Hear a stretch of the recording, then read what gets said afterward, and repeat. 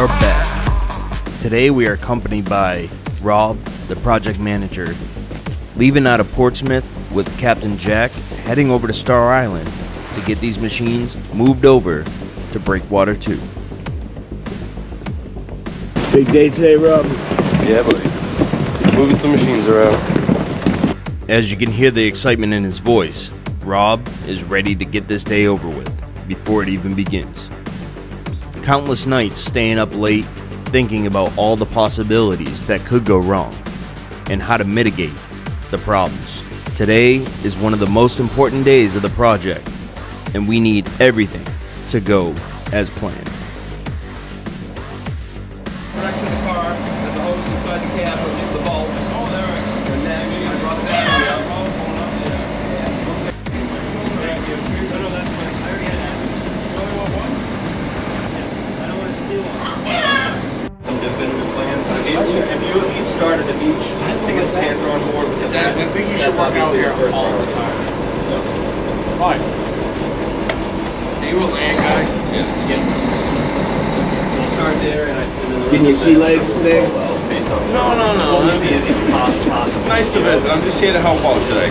But Alright, awesome. I'll see you I gotta get back though. I gotta hit the gym. So on a strict diet. Are you really? No. Come on. Oh, you just bought this full candy. Look at him. Come on. Right? All he does is, I took a large. Budweiser to Chicolo's. I took a large Papagino's pizza down last night.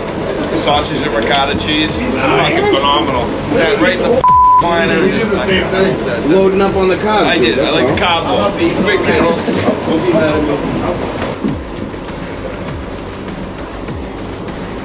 Going there?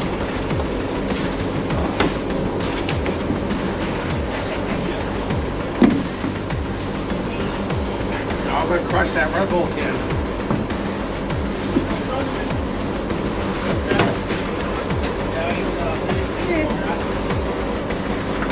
Let's go, move it, come on.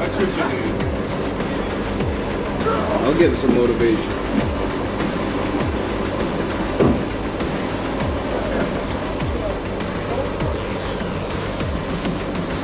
I'll sunshine you. And we are back on Star Island. Today, the mechanics have to get the 395 ready to hop on board the barge and make its way over to Smuttynose Island. Let's take a walk over, see Luciano and the crew as they have an attentive cleanup before the move. So ideally the 374 stays over here and the Panther can get off on its own and just be done with the counterweight in it. I got you. But there's a few things to do before that. We got to put blasting mat on the ledge itself. Yeah. So the hull of the landing craft has some nice padding. Because he's worried about that weight. He's never done this much weight. So the hull is probably going to drop a bit on the lid.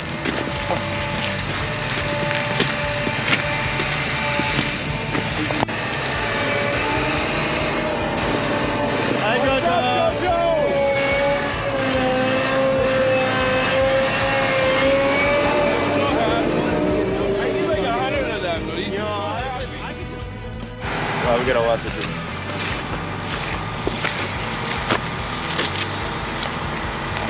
As Rob and Dennis meet up with Luciano, they develop a plan of attack for the day.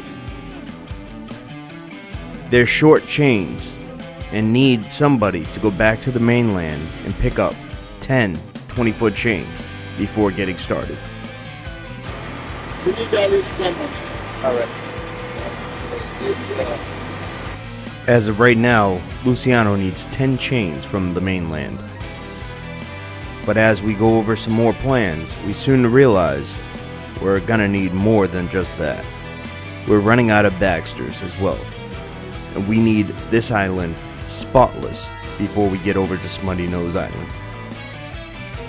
Some of them I'll cut them up and they're not that. We got enough Baxters?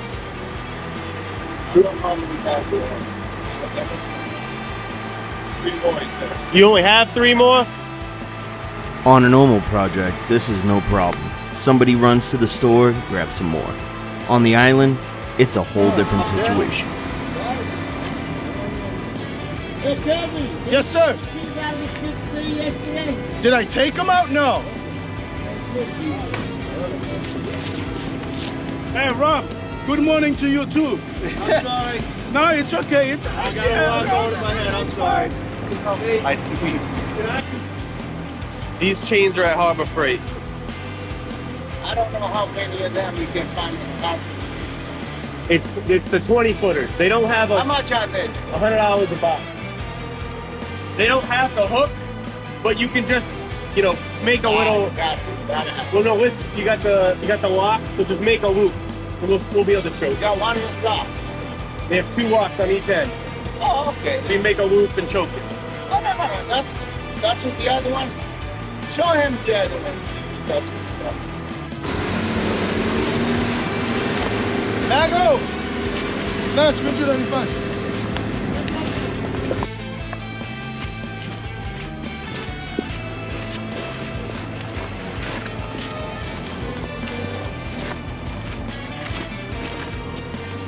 This is where the ramp was.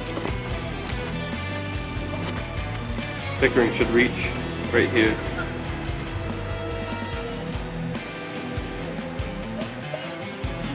That's still 3 feet of water right there, so they can, at high tide, 9 more feet. Probably line them all.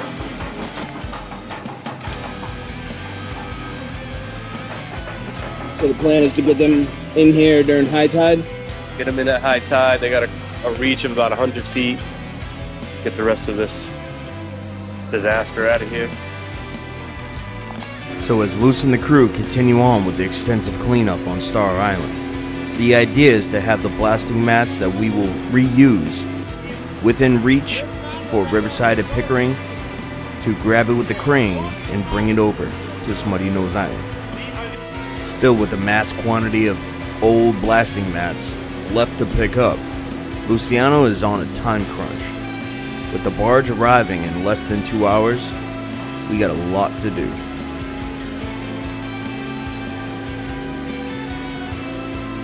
Thanks for tuning in.